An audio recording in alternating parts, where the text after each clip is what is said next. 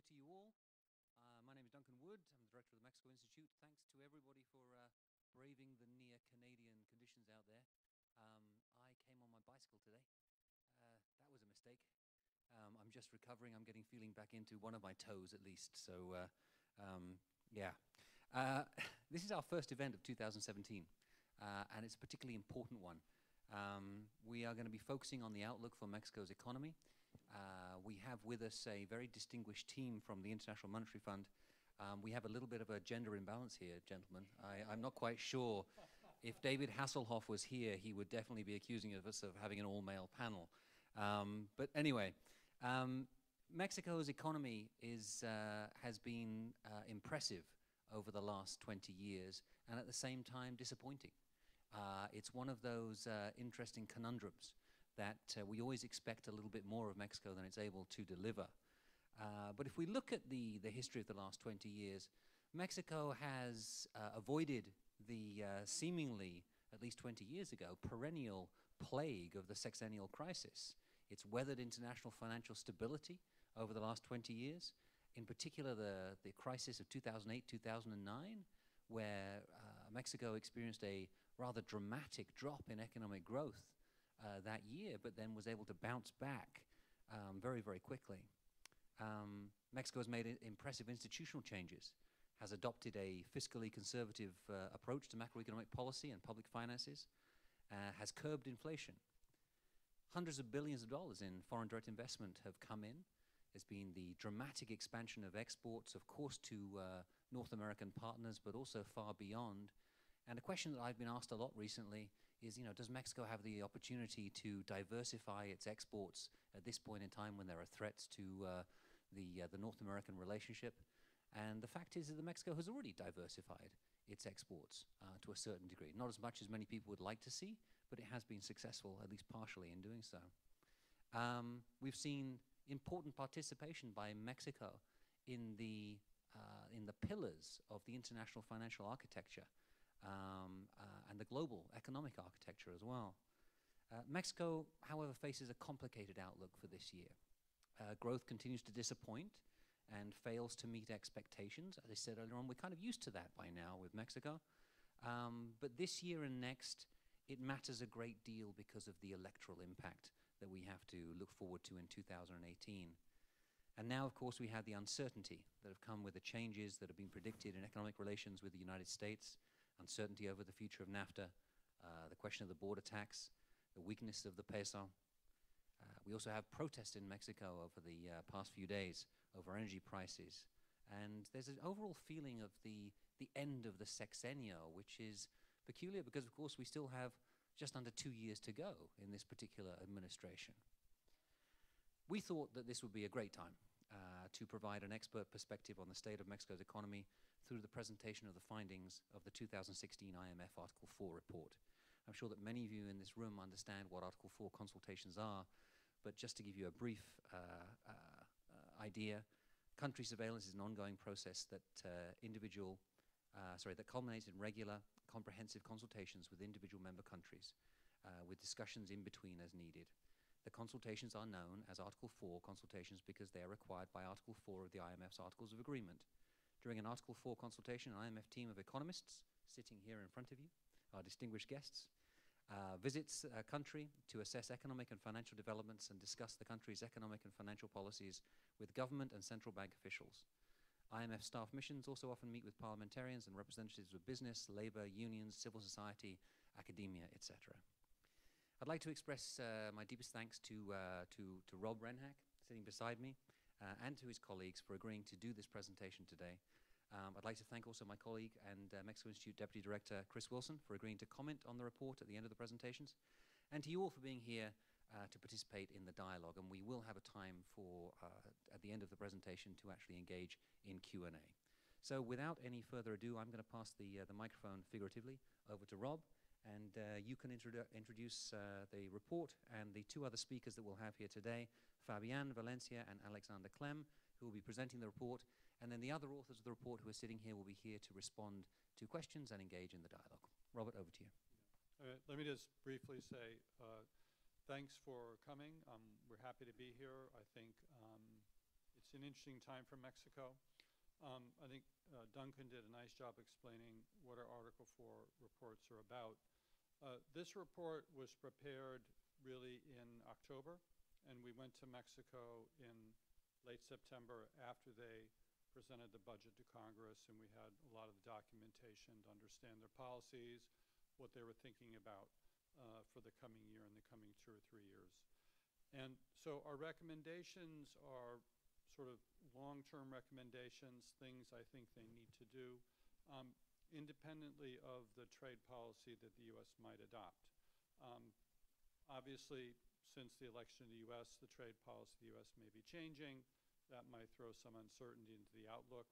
But a lot of the policy recommendations we're making, I think, would still be true even if the trade policy of the U.S. were not going to be changing. Let me just introduce the other members of the team. Kostas Christou is the new mission chief. Dora Yakova was the mission chief, and she moved on to the European department. Kostas came from the European department. Damien Puy is also on the Mexican team.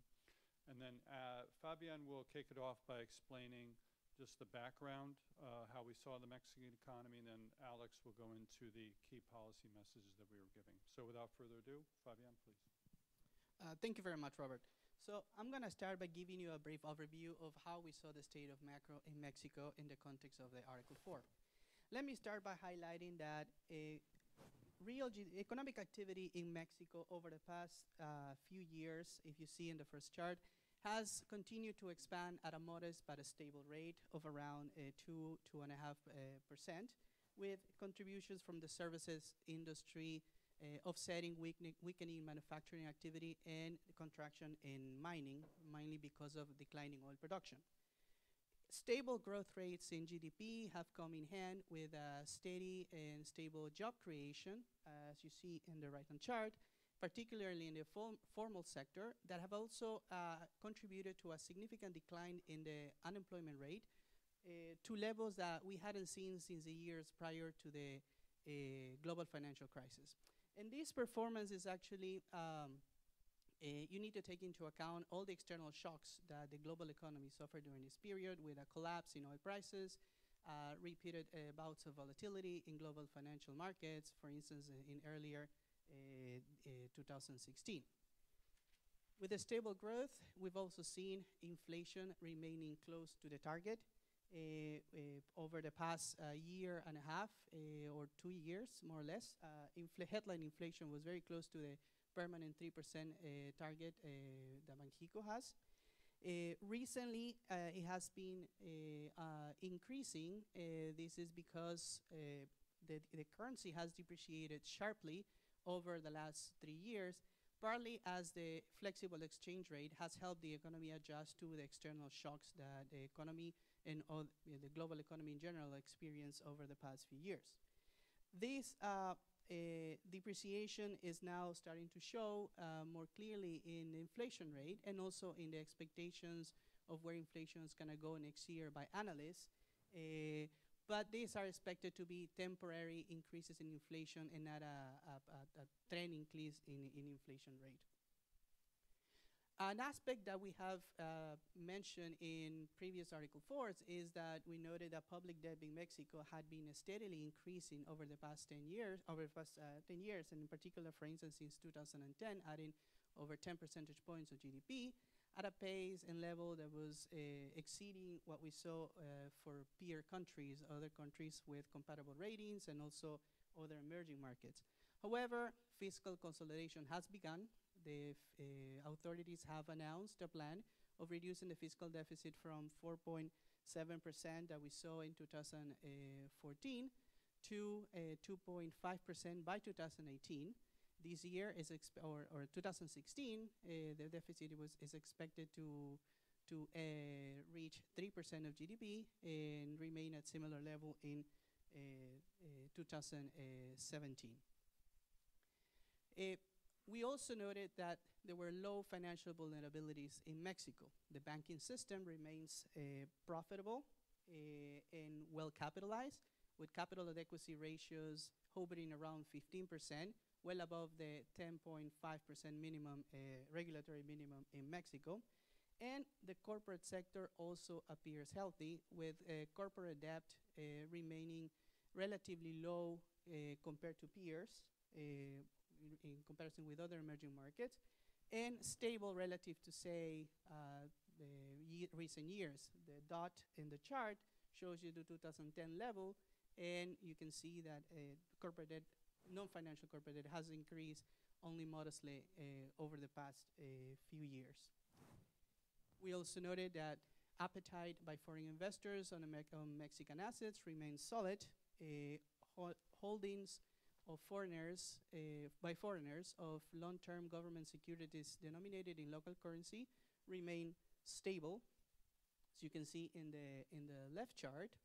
And spreads on external debt remains also low relative to other emerging markets, increasing in recent months due to the recent increase in volatility, but in relative terms, still low nonetheless.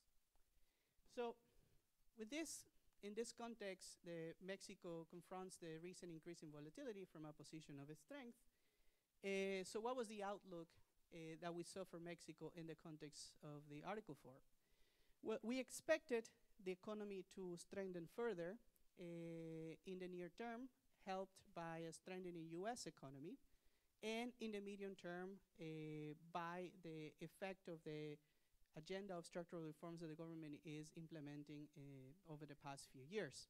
As you saw, some of you may be aware, Mexico is in the process of implementing an ambitious agenda of structural reforms since the last 4 years or 5, including in the areas of energy, education, telecommunications, labor markets, fiscal, financial, competition, to name the main, and their effect is expected to lift potential growth in the medium term.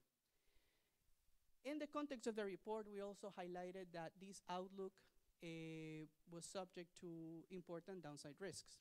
The main ones were an increase in protectionist tendencies that could actually disrupt trade and financial flows in the coming years, weaker than expected global growth, in particular US. If the US economy doesn't strengthen as expected, then of course, given the strong ties between Mexico and the northern neighbor, that would impact Mexico possibly significantly. Renewed volatility in global financial markets, as the risk of episodes we saw, for instance, in early 2016, could actually lead to pullback of capital flows from emerging markets, including Mexico, and a lower than expected path for oil prices and oil production, which has been already on a decline since the mid-2000s, could also affect the economy. But as you can see, most of the risks that we identified to Mexico's outlook were external. Now, this was our view at the time of the Article 4 consultation, but since then, of course, downside risks have increased. We're going to be publishing our own updated projections in a few weeks, but this gives you an idea of what market analysts are thinking for the growth in Mexico for this year.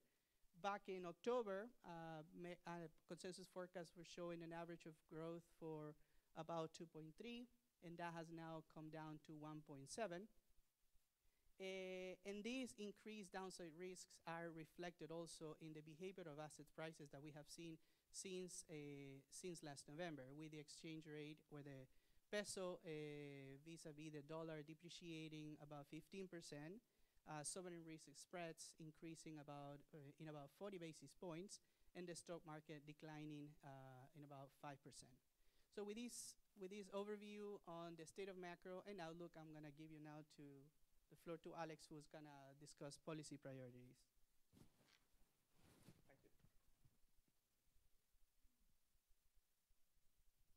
Yeah, thanks very much. So I'll speak about policy priorities. I start with fiscal policy. My colleague Fabian already told you about the rising debt ratio, and the rising debt ratio is really driving the medium-term fiscal policy. So Mexico needs to do something to stabilize the debt ratio and put it on a downward path. And as a result of that, fiscal consolidation is unavoidable for the next few years.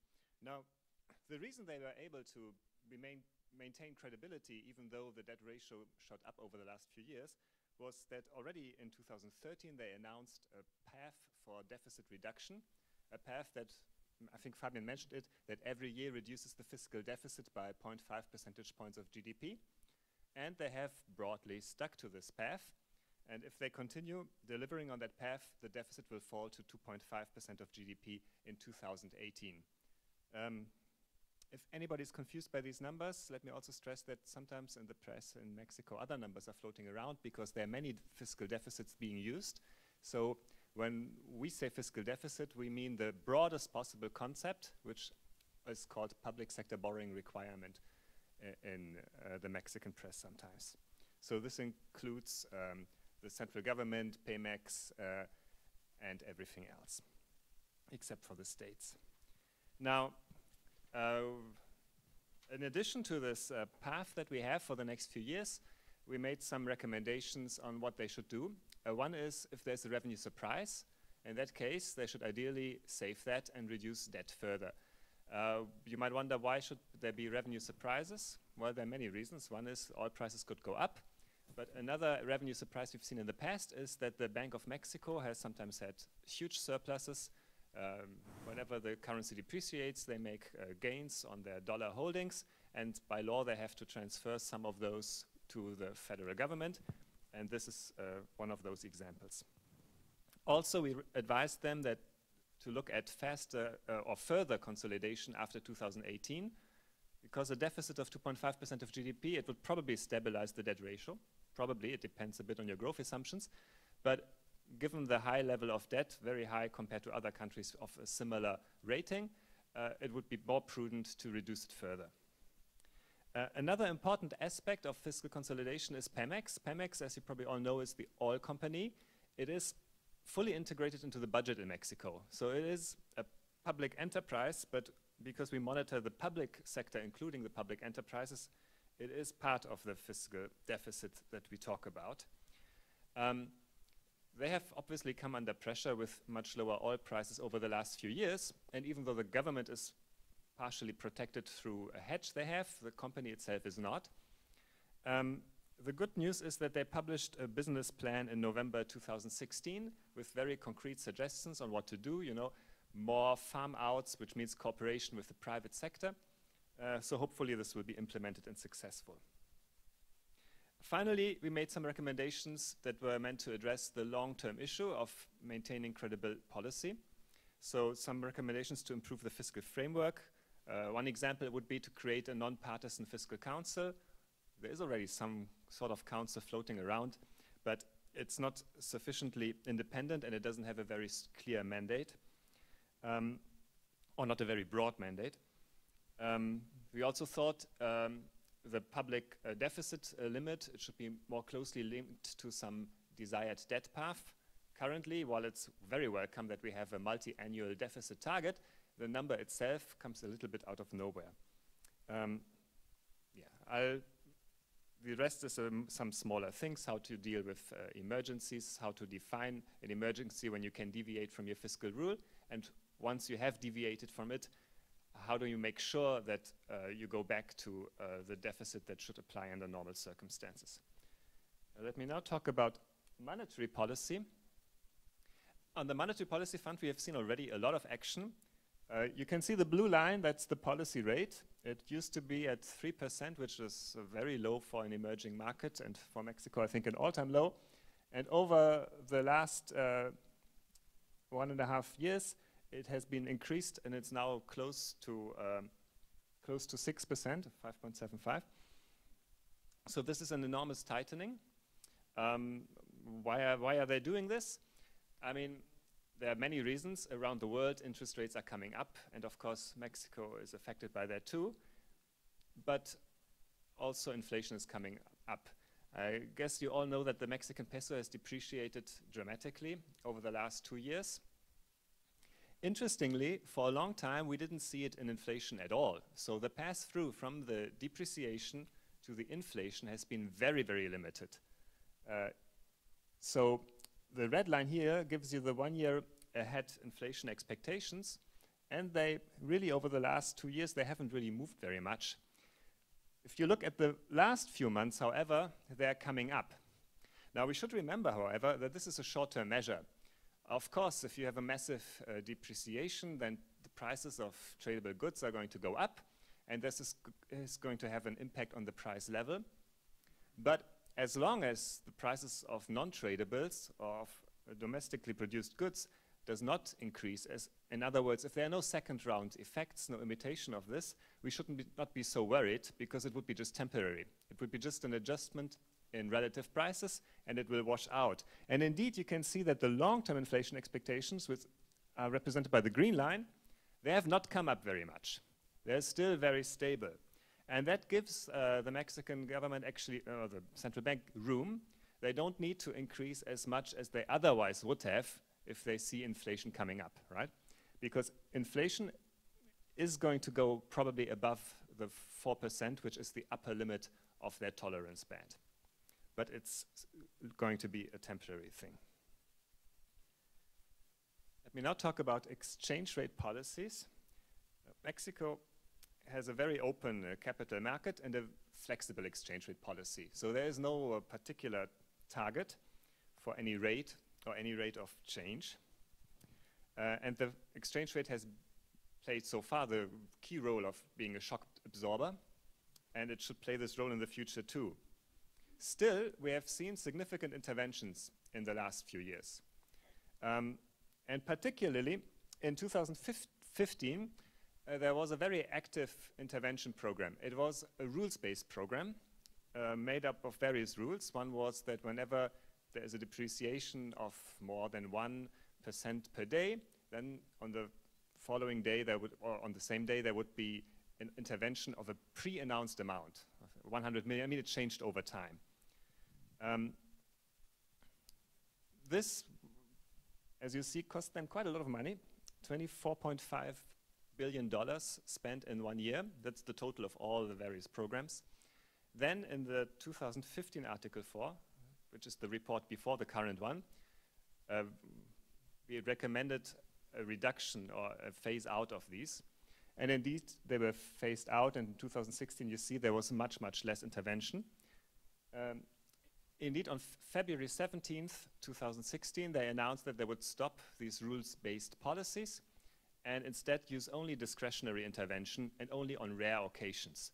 So you can see there's 2 billion of discretionary intervention. That was basically what happened on February the 17th, and then never again, except last week.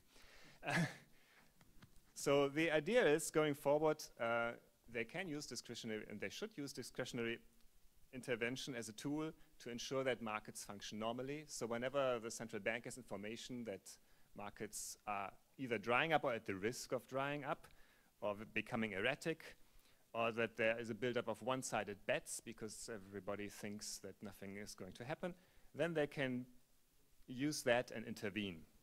But still, there is and there should not be any specific exchange rate target, and it would be pretty hopeless to defend a given target. Okay. Let me now speak a little bit about the Financial Sector Assessment Program. So this is not annual. This is something we do in the important economies every 5 years. So this happened together with the Article 4 in 2016 in Mexico. It was a focused FSAP, so we didn't look at absolutely everything, but it does have a section where there are stress tests on the banking system and also sensitivity analyses of non-financial corporations in Mexico. And the result of these tests is that these institutions are all very resilient to shocks. Specifically in the case of financial institutions, they are so highly capitalized that even though we could assume quite extreme shocks in terms of interest rate movements, exchange rate movements, they didn't create any major problems. Another thing that this Financial Sector Assessment Program does is it looks at regulation. It looks at possible areas for development. And there we made some concrete suggestions on what Mexico could do to improve financial sector regulation. Some of this is rather technical, but let me just give a few examples. So one idea would be to strengthen the independence of supervisors. Currently, the Ministry of Finance plays a major role in all of them. Also, there are multiple supervisors. Maybe they could be stronger if they were joined together. And some of them have multiple mandates, so they may have to develop the financial sector and also be responsible for financial soundness. And we suggest that financial soundness should really be the primary mandate. Anything else should come afterwards. Then we made some other, I don't want to go through the whole list here, but I will just give you one more example. There is the Deposit Insurance Fund. The Deposit Insurance Fund has a lot of legacy debt still related to the old crisis from '95, so that when people pay fees on their bank accounts, part of these fees don't actually go to build up a fund to protect deposits, but instead to pay this legacy debt. So the recommendation was shift this debt to the general government debt because it's a general issue and not related to today's deposits. Or on development banks, some of them, not all of some, all of them, they have targets on how much debt they should create every year. And in the opinion of this report, this is a bit dangerous, so they should move away from this and instead have a target based on financial development or something that is more closely linked to what they were created for. Fine, no, wrong sign. Finally, let me come to structural issues in Mexico. It's last slide because if I had started with this, I would never have finished. Fabian already mentioned the impressive set of reforms that have taken place in 2013 and 14. So the main ones were the energy reform, where for the first time in 70 years, private investment in the energy sector was made possible. But very important is also the telecommunications reform, where they have addressed the previous monopolistic structures, financial reforms, labor market reforms, and education reforms. Fabian already mentioned a little bit about the impact, but let me say a few more words about that. So, for example, the energy reform, maybe it was bad luck to have timed it, or not to have timed it, but to have done it and then to have faced falling energy prices immediately afterwards. Otherwise, maybe the reaction in terms of investment or interest would have been stronger. But impressively, still the reform is going ahead. Implementation is going ahead. Oil fields are being offered and experiences are being made. So in the long run, it should bear fruits. The telecommunication reform also has had important effects, especially on inflation, because the price for telecommunication goods, services, has come down. Arguably, this has even allowed the central bank to have a more relaxed monetary policy because there was less inflationary pressure. And finally, the labor reform also has improved flexibility of the labor market, although there still remains a lot to be done. As Fabian mentioned, this whole set of reform is expected to boost potential growth over the medium term. But continued implementation is crucial, so all of them are continuing. The oil reform continues. They continue every few months to offer new oil fields, so this should not stop. It should continue over the next few years. And then finally, of course, major bottlenecks remain. As everybody knows, security and the rule of law is a major issue that has to be addressed. In some parts of the countries, it's more urgent than in others. The quality of judicial institutions is also still very far from imperfect. That makes it hard to enforce contracts or just to enforce your rights. Then we have looked in this last report particularly at female labor supply and at reasons why it is so low, not only compared to advanced economies, but also compared to peers.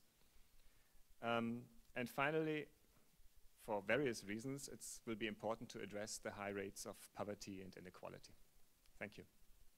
Thank you very much, Alex and Fabienne and Robert. I'm going to turn the microphone over to my colleague Chris Wilson, who will give us some comments on this, and then we will come back and engage in some conversation. Great. Thank you very much, Duncan, and thanks to all of you. It's a great report. First of all, I just want to congratulate you and thank you again for joining us here at the Wilson Center to discuss it. Before jumping into any of the challenges facing Mexico's economy and that have emerged in clearer form since the first publishing of the report, I think it is worth, again, highlighting something that has been already highlighted, which is the very sound macroeconomic management that Mexico has managed to maintain for, many years now, for well over a decade now. And we see in this report many of the fruits of that consistent sound management. I think a country such as Mexico that really is such an open economy, if it, in the face of so many external challenges, such a complicated environment, really since the global financial crisis, many countries could have fallen into, if they were faced with the same challenges, into a full-blown crisis. But Mexico, as a result of this stability and sound economic management, has been able to avoid that type of a scenario. Additionally, the structural reforms of 2012 to 2014 have begun showing some signs of real success, particularly in telecoms and energy.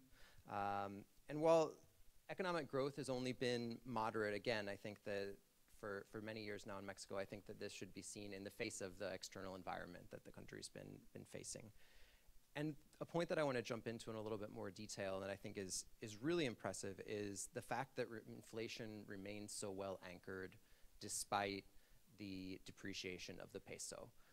This has been one of the big wins, I think, of the stability and the macroeconomic management that I was discussing there. And so on that point, I wanted to jump in a bit more and offer a comment and a question for our panel here as well. You've noted that the flexible exchange rate has worked very well as an adjustment mechanism for Mexico's economy, that medium-term inflation expectations remain well anchored.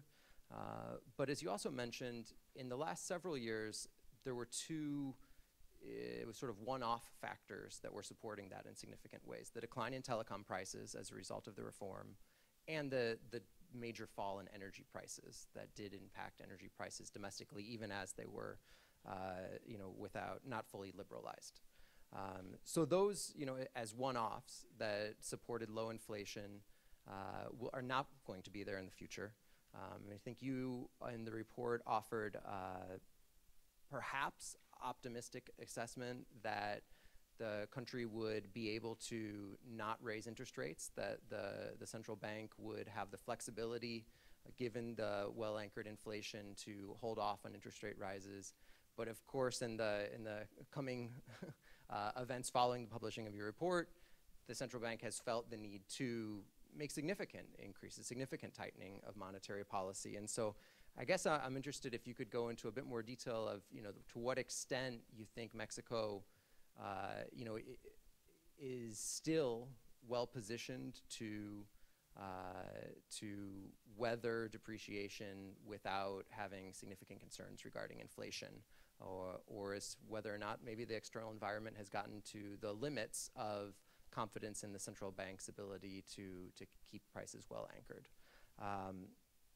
On a separate point, I think there was one small graph in the report that grabbed my attention, which was the breakdown of where growth was coming from over the past several years. And one of the real consistent drivers of growth is private domestic consumption.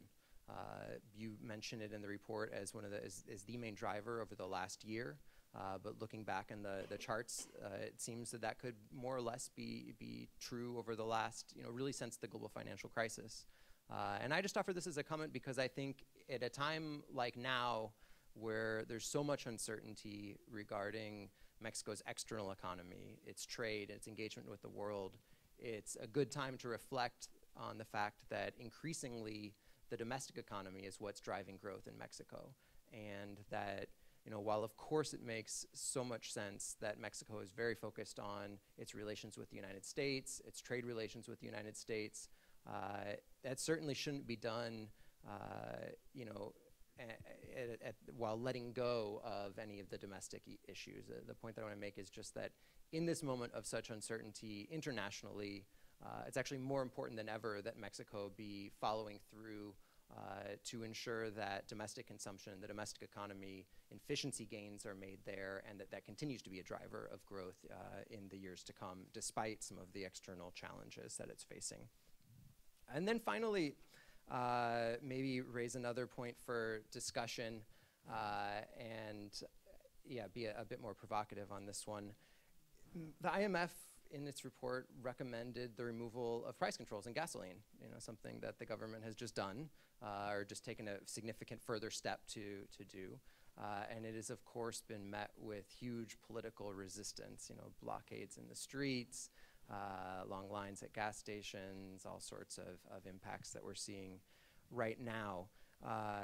This is something that the IMF has a history with, not in this sense, not in the way that it's playing out here. This is not a structural adjustment package. This is not being mandated on the Mexican economy in any way. This is obviously a policy the Mexican government chose to pursue of its own volition.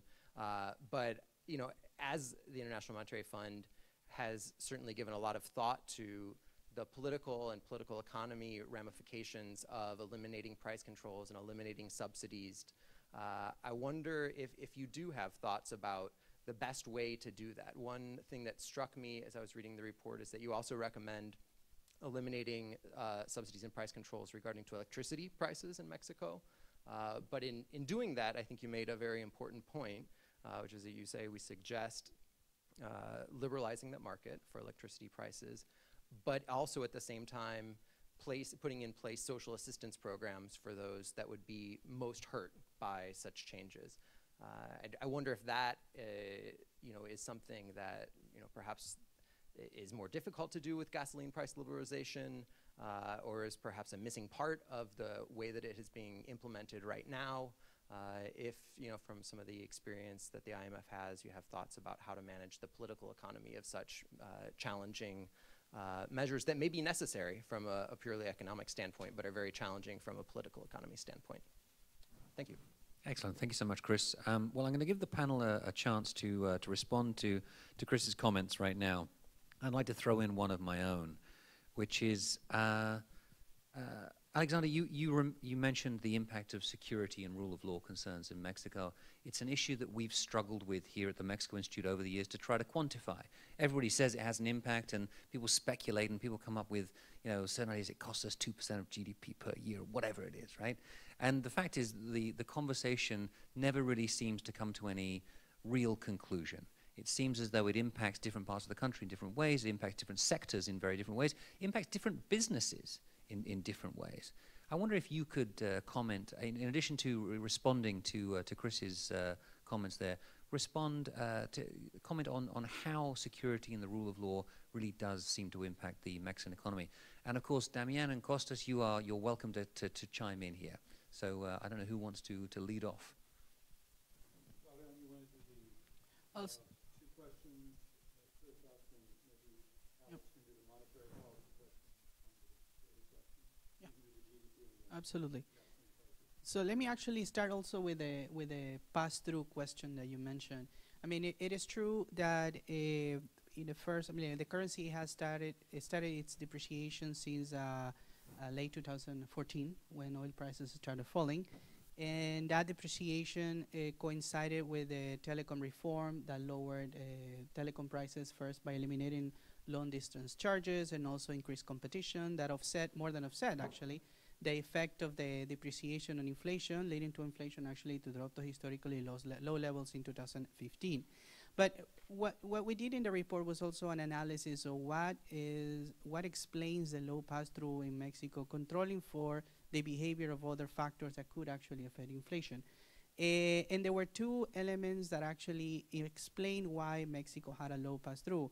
One was the low import content of consumption and the credibility of monetary policy. And then we did a cross-country study in a working paper that is now published that shows actually the countries with credible monetary policies reflected in well-anchored inflation expectations in the medium term are countries with also low pass-through of the currency depreciation to inflation. And this low pass-through tends to be close to the import content of consumption. You may still have an important effect on inflation if your currency depreciates by a lot. I mean, the peso has depreciated about 50% since mid-2014. But this effect would actually just be the first round effect that is natural to expect and would actually be temporary, and probably that's what gives room to monetary policy to not react to it. Now, on the question of consumption, it is true. Consumption has been an important driver of growth over the past 2 years, spurred by, as I showed in one of the charts earlier in the presentation, a strong performance in labor markets with job creation remaining steady, unemployment falling quite significantly. But also, this telecom reform may have increased a bit disposable income that allow consumers to increase the purchase of other goods and services. The depreciation may have also encouraged some consumers to bring forward the consumption of some durable goods whose prices were expected to increase in the near term, and therefore the robustness of consumption may include also a temporary factor. Now, going forward, of course, whether it will remain robust or not, I mean, the conditions are there, but we also have to factor in the increased uncertainty that could actually, and the increased uncertainty that is also reflected in a deteriorating consumer sentiment, as we see in recent data, that can actually affect consumption going forward. Okay, let me follow up a little bit still on the monetary policy question. So you asked, has it reached its limit? Is there a reason for it to stop? So I think one thing we can do is we can look at the data. We can look at things like inflation of prices of services. Those are naturally a non-tradable good. And there we have seen it's very stable at 3%, actually just below 3%. So as long as you don't see any second round effects, people asking higher wages to be compensated and this pushing up service prices, something like that, as long as you don't see this, I think there is room that is created by the credibility of the inflation targeting framework. Of course, we shouldn't overstress this point and be overconfident. We know the world is complicated. There might be multiple equilibria, and at some point, if the depreciation gets too strong, nobody trusts it anymore. We don't want to go there, right? So I can see why the authorities want to be a little bit more prudent than what is suggested purely by the analysis of domestic data. But they do not need to do as much as they would have done in the past, right? If you had a meeting like this 20 years ago, probably everybody would have said, well, if you depreciate 50%, it's logical that the price level will come up 50% too, right? Sooner or later. We are not in this world anymore. And this is what gives them room. Then you asked me this very difficult question about security. Of course, we also, because we are at the fund, we like to quantify everything. We really wanted to quantify it, but we cannot quantify it, right? You cannot say Mexico's GDP would be X% higher if there were no security issues or if security issues were comparable to other countries. But anecdotally, it must have enormous impacts, and maybe even impacts on parts of the economy that may not be so important for overall GDP. So, for example, I suppose that if a foreign investor comes into Mexico, sets up a huge factory, they can protect it. Of course, that will add to the cost, but it's not going to be enormous.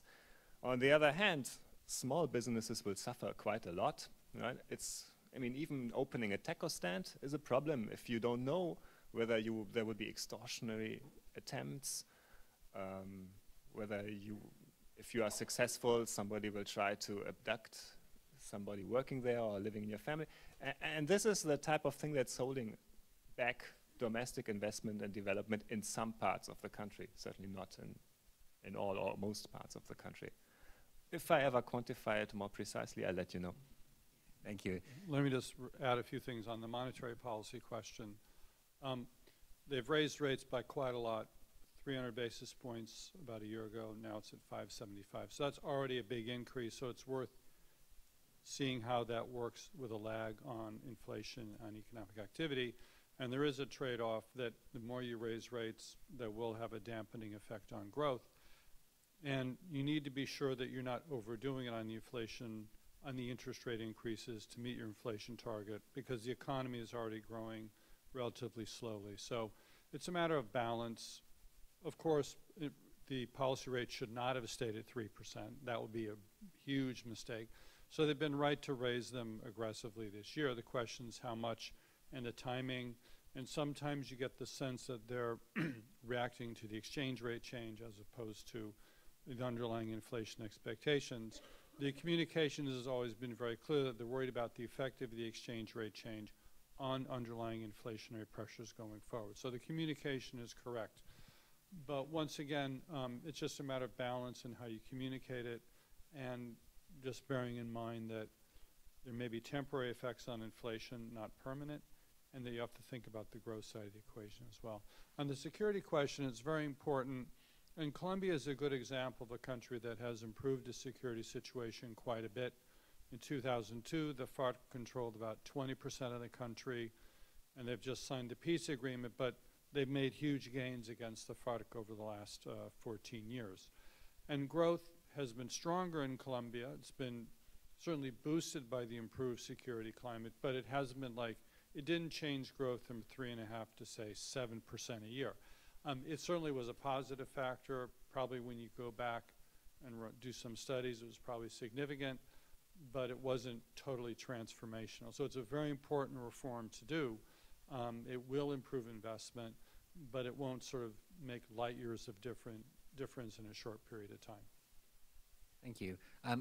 We published a very interesting little paper last year by Viridiana Rios, which looked at the impact of violence, insecurity on economic complexity in different regions of Mexico, and the idea that if you had lower levels of violence, then local economies would actually be much more complex than they are right now because of precisely the factors that you mentioned, that some businesses, usually the bigger businesses, but also certain sectors, are better able to weather insecurity than others. And so you lose a lot of the smaller firms that might be coming up, the entrepreneurial nature, et cetera.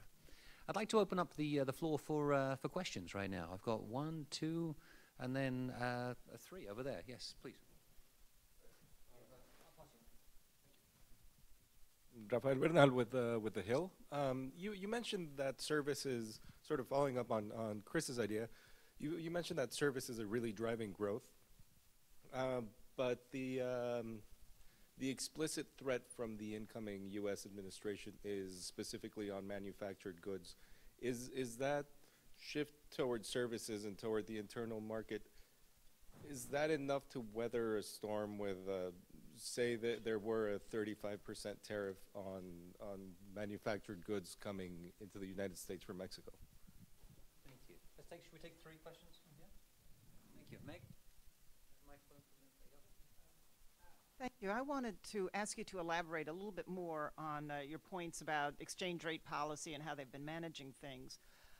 Could you comment a little bit about Mexico's foreign exchange reserves? I mean, the point about the flexible exchange rate being a very, very powerful shock absorber and really helping the economy weather the ups and downs in foreign exchange markets. Well, I think in this year we're probably going to have some more volatility, some more ups and downs generally. And of course, Mexico's still going to have its foreign obligations. You know, it's not just its government debt, but also corporate debt. And of course, then you have that play of, well, you can depreciate, but then it becomes much more expensive for the corporates and others, you know, to buy the foreign exchange. And then you also have Mexico looking at its overall level of foreign exchange. So I just welcome your comments on that, sort of the health of it.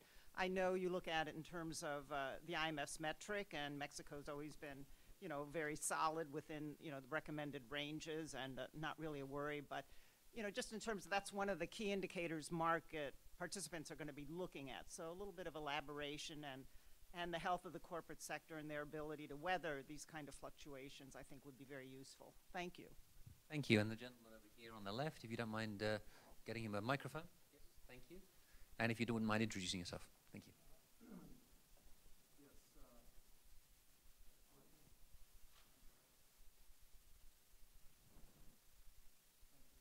Chris Jones with the University of Florida. I'm wondering if there are any prospects for growth in Mexico to accelerate over the medium term to a point where it might once again consider being able to join the ranks of developed nations.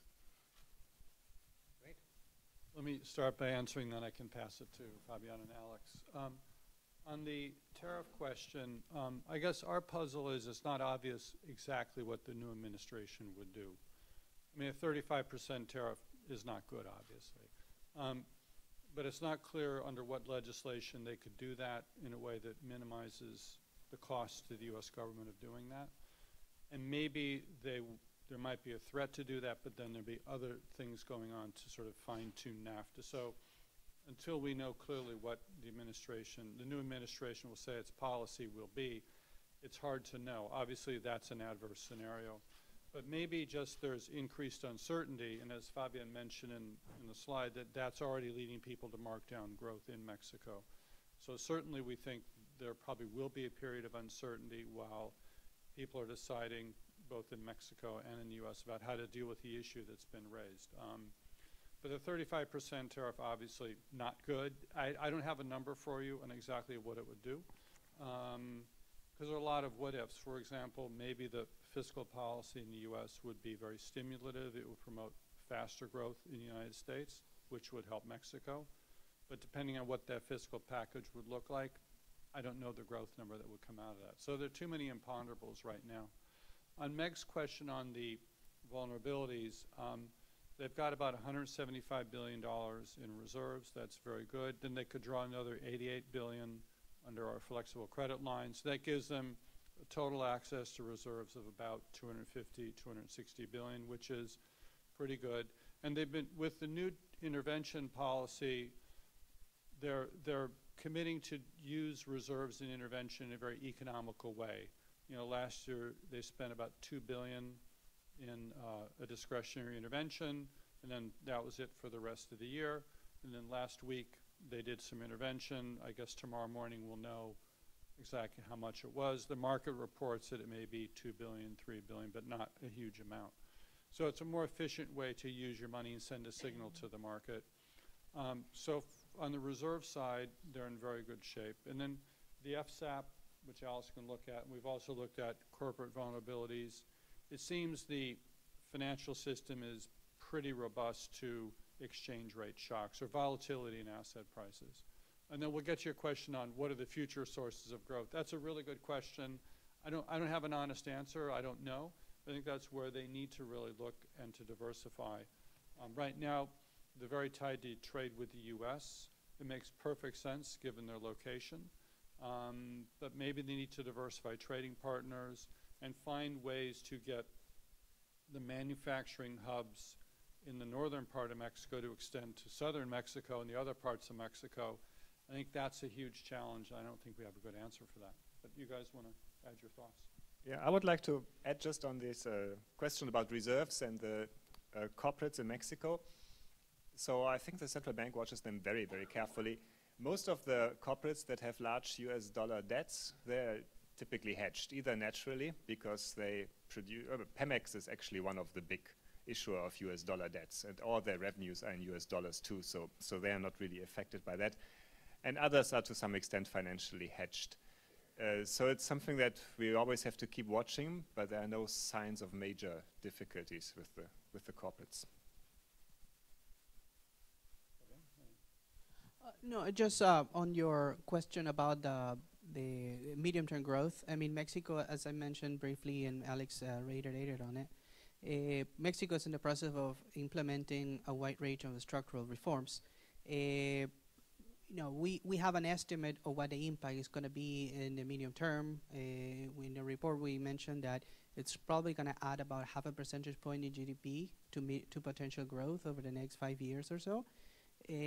But there's still a lot of uncertainty about what the synergies among these reforms is going to do. That can actually lead to even a higher impact down the road, maybe even beyond 2020, 2021, with the telecom reform, increasing connectivity in the country, access to broadband and to lower prices, the energy reform, opening the sector that was to private investment that will bring new know-how and technology spillovers to other companies in the sector and the rest of the country. So we first have to see what's the true impact of the the current reforms, and then resolve all the other bottlenecks that Mexico faces right now. Do you mind if I jump in and just add just a tiny bit to that? I mean, I think it's really important that there is definitely a narrative that Mexico has been stuck in a slow growth trend and that its aspirations to reach developed country status have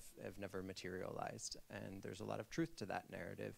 But if one also takes a step back and looks at the transformation that has occurred of the Mexican economy over the last 20 to 30 years, it's also profound. I mean, this is a country that's gone from being a country that makes shoes and t-shirts to one that makes cars and airplanes. That's a fundamental transformation of the driving force behind the Mexican economy.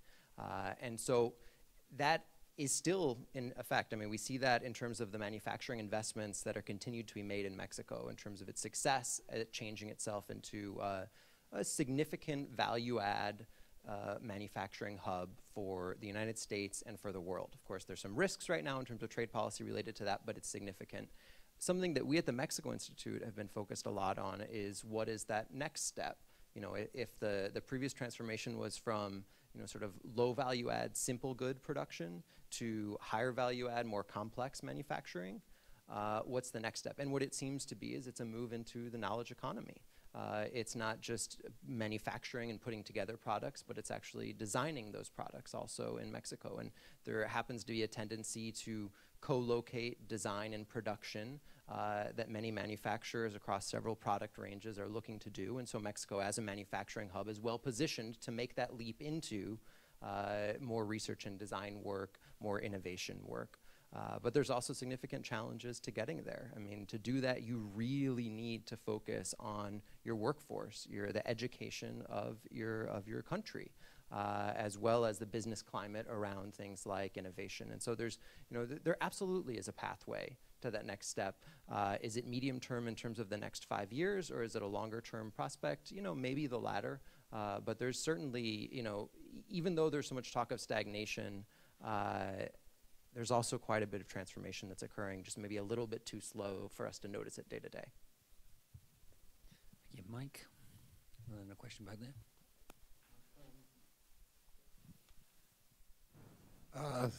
Thank you. This has all been very interesting. Mike Masedig, PBS Online NewsHour. I don't know whether this falls within the range of your predictions, but is it too soon or to factor in what kind of effect the probable, likely, whatever you want to call it, victory of a left-wing populist in the presidential election is going to have on economic developments? And then my second question is, all the trade talk has been looking north. What about east? China's slowdown and the perhaps death of the TPP. Thank you.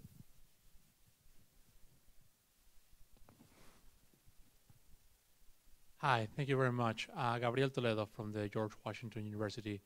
I was wondering, there was a lot of talk about uncertainty, and I wanted to know, has there been a consideration, or do you believe it will be appropriate to implement a risk premium by the Mexico Central Bank in order to deal with all this uncertainty? Thank you. Thank you. Do we have a third question? Yeah, over here on the right to the back. Thank you.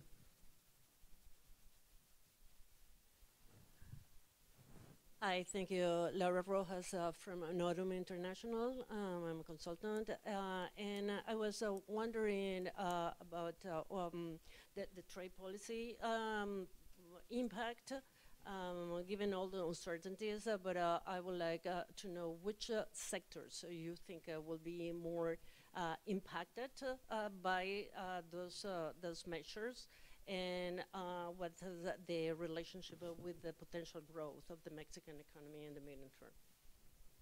Fantastic. Yeah, let me just address the first set of questions here, and then if you could clarify what you were asking about the risk premium.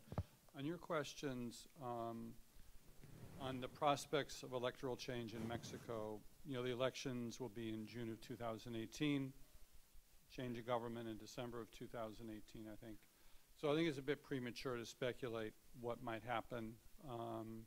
So I don't want to comment on that. And then on whether Mexico is looking east and the role of the TPP, our discussions with the government in Mexico indicated that the TPP was good for Mexico, but not, a deal breaker. It wouldn't enormously increase growth, but it was positive. And we haven't yet heard whether they're going to be trading more with China. China's growth obviously is always a factor that affects the world economy. And so far, China's growth has been decelerating from the super high rates of years ago, and that has been a factor behind the decline in commodity prices. That has been a factor in the slower global growth that we've seen. And now that Mexico is not really a commodity-dependent economy, it's more insulated from those types of effect of China on commodity prices, but it's certainly, to the extent that China is a factor in global growth, that would affect Mexico as well. Could you repeat your question on the risk premium exactly? What was that?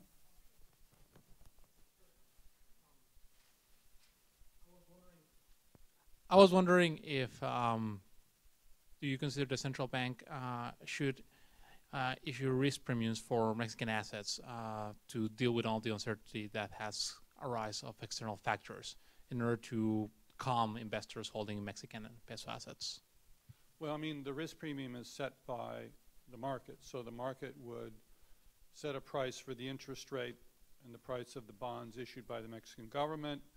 They would be setting the price for Mexican corporate bonds. And in there, they would be building in a risk premium that they would want in order to be compensated for any risk investing in Mexico. So the central bank doesn't have to do anything. They do need to keep inflation stable, and they do need to work with the government to maintain macroeconomic stability, and that's the way they can keep risk premia low. But in the end, it's the prices of these assets that are being set by the market. So the central bank doesn't need to do any more than try to maintain macro stability. That's a lot of work already, so that's a big task. So Alex, Fabian, you guys want to comment and address the third question as well? No, actually, if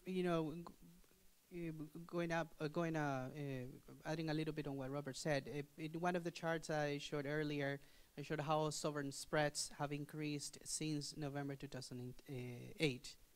Sorry, since November 8, 2016. And that is in part a reflection of a risk premium the markets are pricing in, given the uncertainty that has happened since then. It has increased since then, no? Yeah, there was this question about what sectors would be most affected by changes in U.S. trade policy. Well, that depends again on what exactly U.S. trade policy will be, but I mean, what we have heard and read in places is sometimes threats targeted specifically at the auto industry, which is a very important part of Mexican exports and Mexican manufacturing. So there's definitely a threat there, but it all depends on what happens. If I can just make a quick response to Mike's question about the move to the left in Mexico. One of the extraordinary things, of course, we have no idea what's going to happen in an election which is a year and a half away. But let's just suppose that there is a left-wing candidate that wins in Mexico. Let's say that it is Andrés Manuel López Obrador, because he's the most likely person from the left to win. Well, there's certain things that he would be able to do, and there's certain things that he wouldn't be able to do. And that's why the reform agenda of the past few years has been so important, because a lot of those reforms were actually constitutional reforms, which means that whoever wins the presidency in 2018, if they want to repeal those reforms, is going to have to go through the same process that President Enrique Peña Nieto went through to get them approved, which means that he's going to need a two-thirds majority in both chambers of Congress and a majority of the state legislatures across the country to make that happen. It doesn't mean that person couldn't throw sand into the gears of the Mexican economy. And the best example, I think, is on the energy front. You wouldn't be able to, or it's very unlikely you'd be able to repeal the energy reform. But what you could do is you could simply not offer any more oil assets up for auction. That's one thing that you could do very, very easily. You can begin to change corporate tax rates. You can begin to make regulation more stringent. But a lot of those things are actually protected anyway and take a long time to work their way through. So I don't think that we should get too hysterical about the prospects for the Mexican economy if a left-wing candidate wins in Mexico. There's a lot in Mexico which is institutionalized now in ways that were, to echo Chris, which were unthinkable 20 years ago. I mean, even, I mean, the best example being the central bank, I think. But, lots of things which have happened in recent years have helped to build upon that legacy. So I think there's a lot of reason to be optimistic about Mexico long term. Tony. Hi, Tony Wayne from here at the Wilson Center.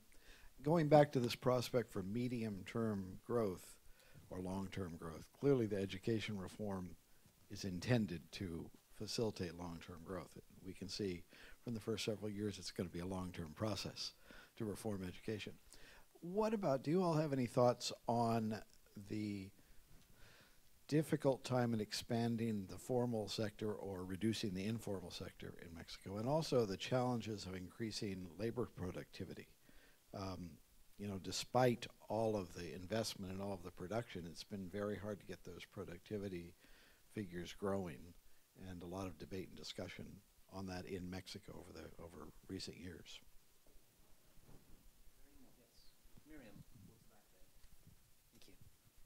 Hi.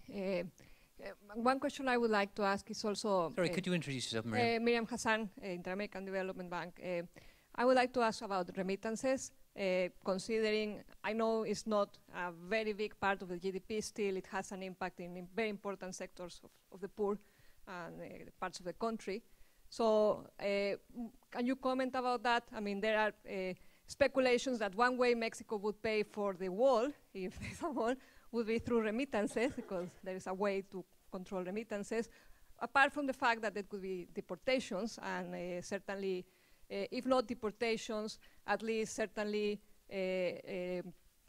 the Mexican workers in the US probably will go more into the shadows, will have more difficulty sending remittances, so certainly that will affect Mexico. So can you comment on that, please?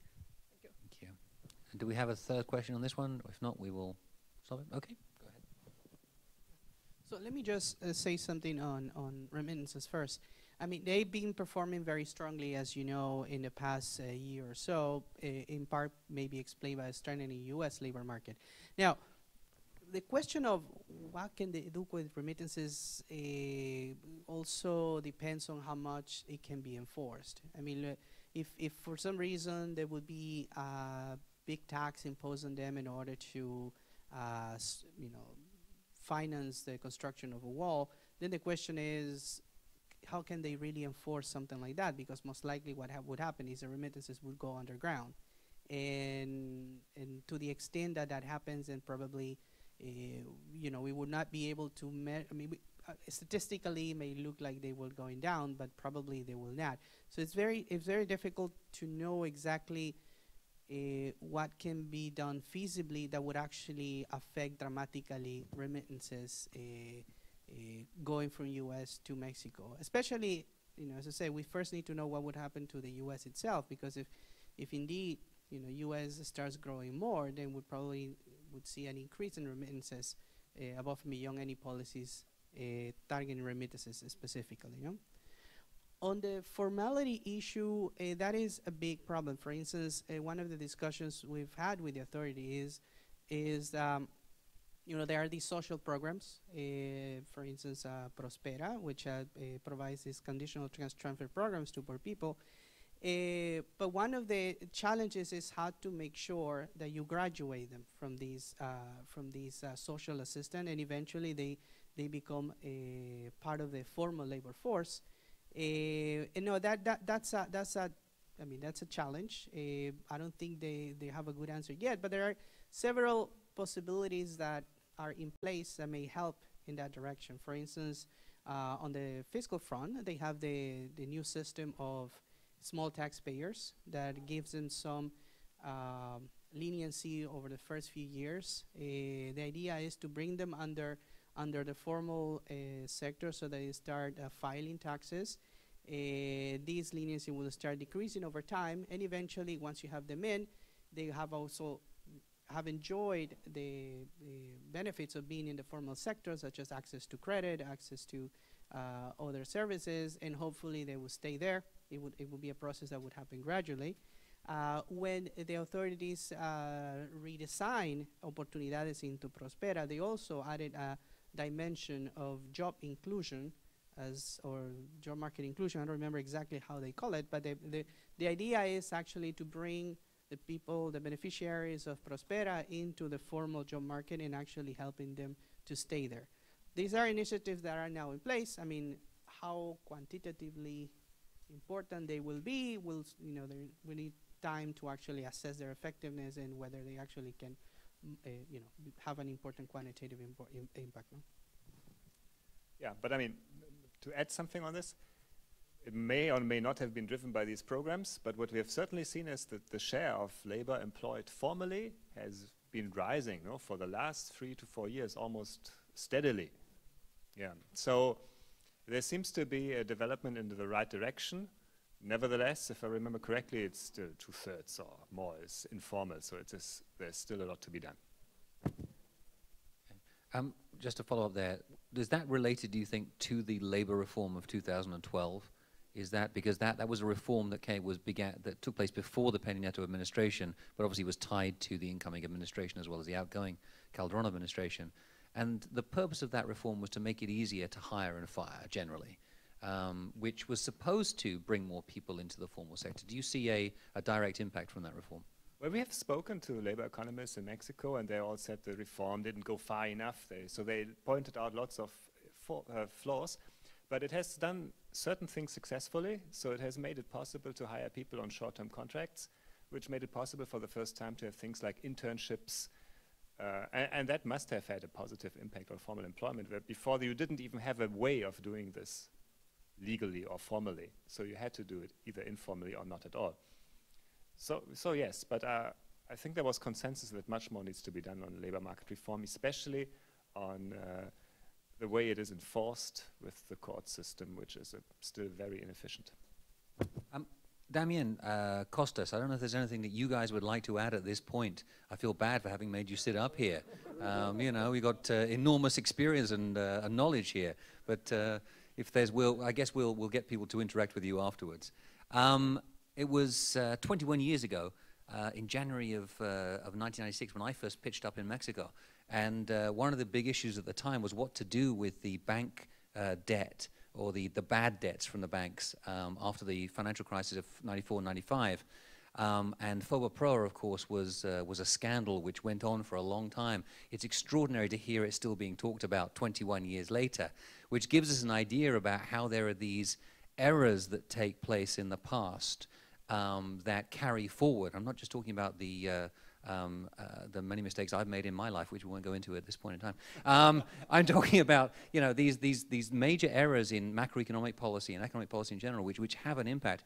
Let's hope that there is also this long hangover, positive hangover of the good decisions that have been taken during the first 2 years of this administration in Mexico that will actually bear dividends in the long term.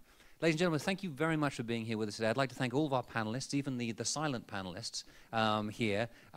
Congratulations on the report, gentlemen. Thanks very much, Chris, for being here to comment. And I look forward to seeing you all at another Wilson Center Mexico Institute event very soon. In fact, tomorrow, if you're interested, we'll be having a ground truth briefing, a dial-in conference, where we'll be talking about Mexico's reaction to the incoming Trump administration. Many thanks for being here.